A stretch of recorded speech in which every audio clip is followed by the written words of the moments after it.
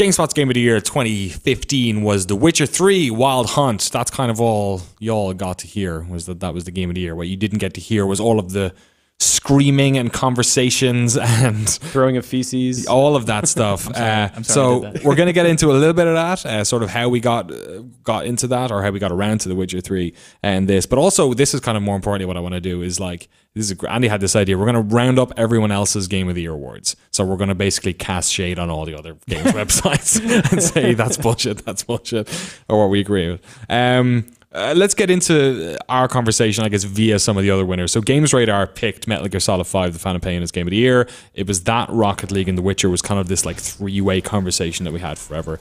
Peter, that was your favorite Game of the Year. It was. You gave it 10 out of 10 on GameSpot. This year was fantastic for games. We had a couple of 10 out of 10s. That was one of them. Yeah, what did you think about the conversation we had about, like, you agree with Games Radar that it was Game of the Year? What do you think about the conversations that we had about The Witcher and Rocket League and all that stuff? I haven't read Games Radar's justification. I think it's a phenomenal game. And, one of the things, whenever I talk about, before I start talking about why I love it, I always have to preface, like, cut people off by saying, I know there's problems. Like, I know there are times when Quiet is just unnecessary, like her appearance. I know the second half of the game had some pacing issues. Right. And the story maybe felt truncated at parts. But for me, the first thing was the gameplay was just impeccable. Like, there's so many things happening at once. And once you really get in tune with the controls, it all happens so seamlessly. And you almost forget how intricate it was to begin with. But then when you look back or you start to play other games, you're like, why aren't I transitioning from one position to another as smoothly? Like, how come I can't just quickly whip something out or react to a scenario? So the game, the controls were one aspect. The visual presentation, both within cinematics and within the game, was astounding, and that made it really easy for me to just sort of find myself, in awe of what was happening around me. And Quiet, again, for as many problems as she has. I don't want to spoil anything for anyone who hasn't played it, unless you guys agree. Don't spoil it. Don't spoil it. But get to like. Yeah, I know you're. Yeah, you're allowed to take companions with you into the field, and I used her quite a bit because I liked her abilities. I thought they gave me a good tactical advantage. Right. And because she can't speak for one reason or another, and but one thing she can do is hum, and so you don't always see her when she's with you versus like D-Dog who's next to you, right? Right. She could be off somewhere, but you have radio communications, and when she's trying to tell you that she's ready to do something, she starts to hum this little tune in her ear, and I never it's easy to feel alone in Metal Gear, even if you've got your dog with you, because it's an animal that's really not that smart. Yeah. Like, you can kind of tell it what to do, and it's cute, but it's really, you can only rely on yourself. And Big Boss is basically a one-man army. Yeah, but not with Quiet. With Quiet, you're a two-man army, and I felt really attached to her, and the way that the game sort of manipulated that feeling of attachment. Right. I can't remember a game that I've ever played that made me wrestle with so many feelings, for one character like that. And that but it wasn't even like a scripted part of the story. I mean, it's scripted but optional, the sort of things that happen. And it all has to do with how attached to her you are. Yes, how much, you're... Let's not get into any more of it. But that was kind of what, like, the crux of the biggest, the most frustrating part of the Game of the Year conversation was between these kind of three games and where they sat and how it worked. Because, like, that experience that you had, I didn't have, because not alone did I not use her very often. Right. I also only completed the first half of that game, which was like 70 hours or whatever. But, like, I didn't even get to past that point. You hadn't completed The Witcher 3. Right. So all the things that we were talking about was, and like, these were both games that were like 120 hours long. Yeah. We had played all these other games, and then like Rocket League is this, like, trying to compare Rocket League with Metal Gear Solid or The Witcher is a fucking nightmare, because it's like, it's a 5-minute game and it repeats. It just, for some people, it really works. It worked for Rock Paper Shotgun. They gave it there. They did loads of weird Game of the Year kind of bits and bobs all over the place. They said it was their favorite overall Game of the Year. Yeah, you sided on that one, right? You still think it was the best game that came out last year. Yeah, and I fucking love Metal Gear Solid. Like, I played a lot of it on PC. And you love The Witcher. Oh, I love The Witcher. If we're going to give like love, and I love Rocket League. It's our new rating system here on GameSpot. Yeah. But yeah, so like Metal Gear was awesome. And there's so many systems at play, and everybody just goes on and on about that, and it's true. Did you finish it? I did not finish it. Damn it! But like, There's I got so many pretty far, things that dude. there's so I know. But like, more than even what I was talking about earlier. And Anyway, we had the like, same problem in The Witcher I love 3. the 'cause setting in Metal yeah, Gear, especially like that kind of 80s, but tech, like higher tech Yeah. than we have now, but like Cold War and Soviets. Man, and, play that game in a Man, post-Bowie Afghanistan. world. oh yeah, as well. like all that stuff Diamond Dogs plays and together fucking so well. like, yeah. Yeah, and like it's so strong, the movement and the stealth and then all the abilities, like you're saying. Don't get me wrong, like that was a phenomenal achievement. And then you go to like Witcher, right? And I'm such a huge Witcher fanboy, and like that game delivered on every little thing you would ever want out of an open world Witcher game. It's all so subjective though, isn't it? It Because is. like It's it's all so anticipation subjective. and what you Yeah. want. And then And- Rocket League is like a game you don't even know anything about. Exactly. But like the characters and everything in The Witcher, like that's basically all The Witcher can stand on, Right. I think, because like the gameplay's all right. Right. And the systems are kind of jank and the inventory's jank and the crafting, whatever. It's deep, but like, do you really want to? Like, It you can't definitely- like hang your hat on it. Yeah, it has more wrinkles than Metal Gear. For sure. But like it's so strong, like as a narrative experience, and like as a game fan, and as like artist, you know, whatever. Like we love, like I love that shit. Like Yeah. that's when I think about Game of the Year, it's like aspiring to greatness, Yeah. right? What game got there the best? That's kind of the way. So what is And it that's about why I Rocket think League of then? it. So this transitions into that, right? So it's like, I think Metal Gear was like systems, the best game. Witcher was like art, Yeah. the best game. But then it's like, okay, and then out of nowhere, Rocket League consumed my fucking life. So like fun. it became a sport. it's intoxicating. Yeah. And I think the reason that I have to say it's my personal game of the year, why I think we should have pushed it for game of the year, was it's gonna stand longer in my life than either of those games. Right.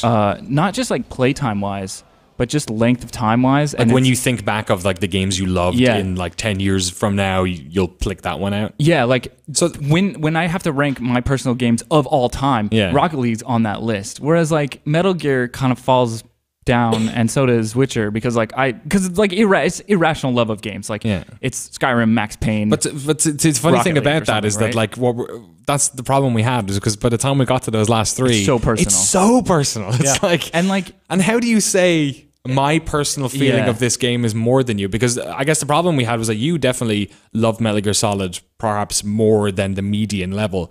But there was this force for Rocket League because there was so many people. Right. But if So you- we just had to we had to talk between like the conversations were long because it was like how does popular vote matter against consensus vote? Right. And so that was the thing, though, is that we ran like a staff-wide popular vote, and the numbers were very different for the top three. Like Metal Gear had way more support, and until we started to whittle things down and have these open discussions. And an impassioned speech can change people's minds. Yeah. Impassioned one way or another can think we- really alter people's opinions. Yeah. I think it's easy to argue logically for Rocket League as well. Like That's like all the games you can argue logically, but like as a video game, like it is a fucking video game. Like you're playing it, you're interacting with, you're getting better, you're playing with your team. It's like it's the culmination of all this modern stuff. Like good matchmaking, like it was free, so everybody, there's a huge pool of players. Like you get better and Good online communication. like Good easy communication, control, like yeah. Journey style, right? No Good, problem, no like, problem, no go problem. home, take the shot, defending. Like it's you just Yeah. it just becomes, and this stupid thing I wrote that I'm gonna share, and it's so far up my own butt, but who cares? It was like, so Witcher. It's a dark place. So this is just comparing Witcher and Rocket League. Witcher, Yeah. the art is the writing, the characterization, the acting, the storytelling, the pacing, everything that goes into that. But like the poetry in Rocket League is actually you doing it on the field. Like Right. you leave your mark on the field. when Jaco you score Benito, that baby. fucking goal. You're talking Beautiful about game. the beautiful game. And to me, that's more powerful in a way, right? Yeah. Like, But and- okay, but so why is yeah. that? Why is that different from something like FIFA? And I'm not saying that Oh, I okay. think it isn't. Good question. But that I think people would probably benefit from I think hearing why. Danny Do you want me actually like broke that down really well. Whereas like in FIFA you're playing it Yeah. as a team. The quick elevator pitch of that is like in FIFA you're playing as a team, and in Rocket League you're playing as a foot. You're like your direction over the ball is it's like it's about where you hit that ball and where it goes, not the plays you're making. So it's kind of like it's like a macro micro kind of thing. And for me, like Rocket League, I've said it a bunch of times last year, it was the best soccer game, best football game I've ever played, because it felt more like when I was I've played football my whole life, and it Yeah. felt more like and even like the weirdest thing is like because I played on goal like from my whole life, like at various like levels, like I've played for like 20 years, I guess. And I have had times where I have like as a goalkeeper predominantly. So I've had times where I've run across the goal and like fingertip like anticipated this ball. I think it's going to go there. They hit it and then I barely saved it. And I still remember those moments. And like I have done that in Rocket League and it's felt the same. Sure. And that's like really strange. So powerful. But anyway, so that's got that kind of stuff that we got into. Yeah. So it's interesting to look at some of the other winners on different websites. The Guardian gave, for instance, Bloodborne was one that Bloodborne fans, like the people who want Bloodborne to be Game of the Year, are so sure that it's Game of the Year. And we had a lot of people saying like, it's fine, you think that, but Bloodborne's the best game that came out this year. The Guardian thought that as well. What do you think about that, Peter? It's a tight game. Yeah, no, it's one of those games that I wish I was better at because I I wasn't able to finish it. And partially that was due to time because I wasn't able to get better, but that game has amazing atmosphere and it has really, really good mechanics that are difficult but fair. I think it has a lot of things going for it. What I think was missing from me when listening to other people talk about it is that it was solid but not special. Right. And I'm not sure why. Maybe that's because we have Dark Souls, and that was sort of a semi-blueprint for Bloodborne. But at the same time, like I'm not going to sit here and say it's not an amazing game that doesn't deserve recognition. And if they had the best experience with it, then kudos to them. Yeah, like, that's what they believe it is. A little bit of an outlier in terms of the median. That should not be denied. That's not like this is the interesting thing about Game of the Years is that like nobody's wrong. Which is IGN, for instance, the Imagine Games Network. They picked the same game we did, Witcher 3 Wild Hunt. I guess this is the one we're leading up to because it's the one in which people are saying like, no, that's wrong. And I think there's a lot of interesting discussion to have about this, which is that although Polygon gave Witcher the best open world game, their Game of the Year eventually went to Her Story, which is a game I think we had I think it was like 18th or so on ours. So we did recognize it as a great game. It won a bunch of awards at the Game Awards. It's kind of in a lot of people's top 10s around there.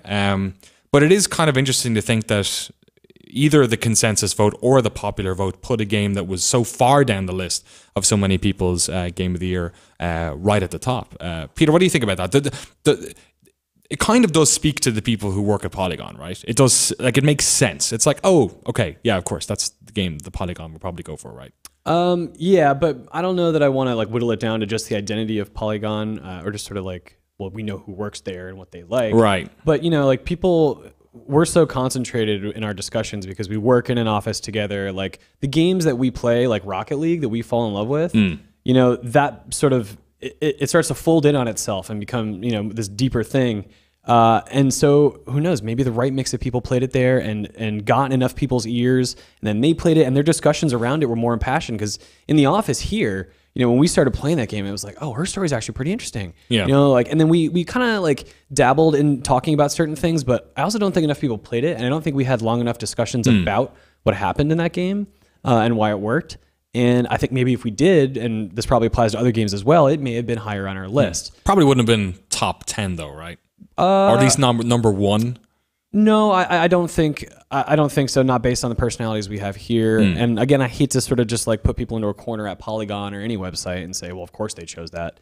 But you know, I mean, there is this perception that they are very socially focused and they're into experimental stuff and, you know, whatever. That's kind of an interesting thing actually that we kind of touched on a lot of the times in our conversations here is that like games press loves something new. Like we probably appreciate the new more than most like the median gamer because we're interacting with so many games all the time. So when there's something new, it kind of like sparks a joy in us because we're used to playing so many things. Yeah. So I wonder if there's something because the public reaction to something like this is either people saying like, oh, okay, that's great, you're championing a different type of game. Then the other people would say like, oh, it's an FMV game and you're just being contrarian for the sake of it because like you want to look different and no one's going to pick Her Story this year. So if what we're talking about is actually that this is just something that they really liked, is it to be criticized or like how do you feel about the idea that the games press should represent gamers and not tell it should, or like where does it represent gamers and where does it represent people writing? You know what I mean? I mean, because I feel like that's how people look at our Game of the Year as well. They go like, pick the right one. because you're speaking for us. You know what I mean? Okay, anyone at home who thinks that that should be the case, the next time you're talking to your friends about games, talk about the games that you think your sister would like. I mean, that's a ridiculous notion. Like, why should I have to change who I am?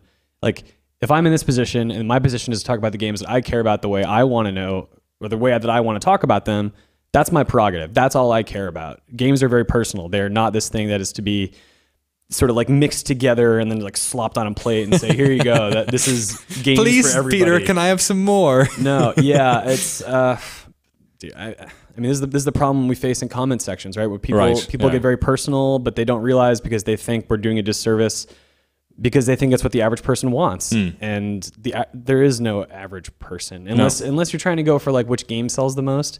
But that comes down to so many different things. Hey, guess what? How many people had Call of Duty on?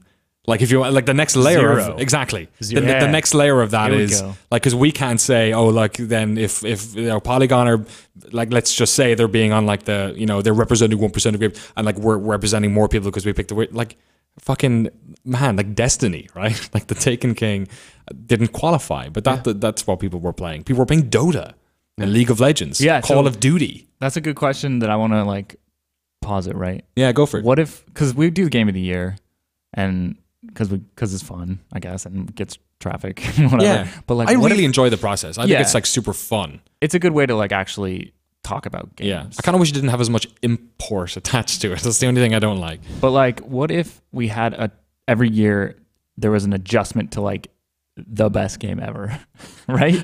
Oh, so it's like a top 100 list that we just change. 100 seems like a so crazy. Half-Life 2 still at the top. So yeah, it's like 5. Like, what are the 5 best games ever? And it's like every year you like reevaluate it, and it's like Counter-Strike is still number 1. Yeah, like Half-Life, and it's like, so how do you be better than that? Like Dota's up there, right? Like, and then what else? I don't know. Peter's like shaking his head like that. Yeah, that's just that's this year's problem. Yeah, multiplied by 100. Exactly. If I had my way, we would all write reviews without scores and just leave it at that. Right. We wouldn't do these top 10 lists. We wouldn't do. Oh yeah. It, you know, I think it can devalue like the conversations around games really easily. And ranking games, it just becomes like not a crapshoot, but it becomes a very difficult process to actually be sound and reasonable, right? And be able to easily quantify this is better than that. Yeah. At a certain stage, you just down to because we are like hypocritical by nature, so it's like we're gonna change our minds and contradict, and it's like so subjective, and it's so fucking out there. People are playing loads of Counter-Strike right now. Yeah. They weren't maybe 10 years ago. I mean, that Gone Home map is just blowing up. Yeah. You know? And so it's like, what made that happen? Like League of Legends is super popular, but like I can't play it. You know what I mean? It's crazy. It seemed like last year felt like a year where it was so difficult. Like any one of these games, you could say is like easily like somebody's, and not even just somebody's, like one person's, but lots of people's favorite game of the year would be Bloodborne, Witcher, Her Story, Rocket League, Metal Gear Solid. Like it's not hard for me to say, oh, this is my number 1. But anything beneath that, it's like, oh, shit. I don't. Between 5 and 6, like, if I move them, does that look right? It's like, did I like City Skylines more than Mario Maker? Do you wish there was like an academy? Do you wish you had more time into your life so that you didn't have? Yeah, well, that's the problem because okay, yeah. So final point on this, I guess, is like, okay, the end game of this is that we end up having something like the Oscars, right? Yeah. It's like we don't look at the Game Awards as like that's the be all and end all. And various people look towards different people. Like some people look towards like, okay, I want to know what like Total Biscuit's favorite game of the year is, or I want to know what GameSpot is, or I want to know what like my favorite Twitch streamer is. Whatever. Like different people have different layers of import. Yeah. I don't think we want one bastion of that, because the Oscars feel like they get it wrong every year. Or like, or they try and go for that popular vote, or somewhere between the popular vote and the artistic vote, and they kind of like Birdman is the Her Story of films, right? Well, yeah, Birdman is a game made for film critics, and you could say Her Story is a game that probably appeals to game critics more than it does to, you know, Joe Call of Duty, if that's the median gamer. So, like, I don't know. I just want to recognize things for the special achievements. Like, I fire me. GameSpot, but like I just think it's what we're doing. You know, it doesn't really serve a really strong discussion about games. It just distracts and makes us argue again. When we try to say this is the best, or the worst, or whatever. We should just have like Peter Brown game of the year, and that's it. We don't say anybody else's. Like we choose one person every year, and that's their year. Like fucking Hunger Games. Yeah, we have like a fucking gauntlet you have to go. Oh no through. no. Yeah. We volunteer Peter as tribute, Yeah. and then we get all the other. I mean, we Games basically did Press. this at PAX. Yeah. We get all the other Games Press to pick. And then who wins that gets game. We of the figured it year. out. We figured it did out. it. We cracked this nut, Great, baby. Andy, Peter, thanks so much for coming on here and figuring out Game of the Year 2016 You bet. with me. Appreciate it. Let us know what you think was Game of the Year 2015, which publication you sided with. Also, let us know like what do you think of the idea that anyone can pick any game for Game of the Year. Do you think there's importance assigned to Game of the Year? Do you have an appreciation for the fact that this stuff is so subjective and, you know, ultimately you shouldn't really push your opinion against someone else's opinion, or is that something you enjoy? Let us know in the comments below.